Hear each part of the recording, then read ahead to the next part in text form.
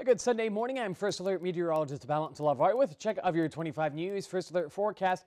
Cooler conditions will continue here for the second half of the week, and after some mostly sunny to partly cloudy skies yesterday, despite it being cooler, still quite a nice day to kick off the weekend. Today we'll actually see temperatures a few degrees warmer. Daytime highs trend in the mid to lower 60s, so we will still trend below our seasonal averages.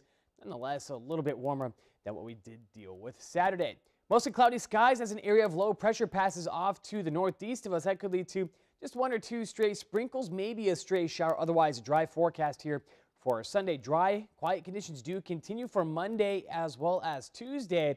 I'd say take full advantage of wet weather looks to return for Wednesday, Thursday, and even into Friday's forecast with our next storm system on the way.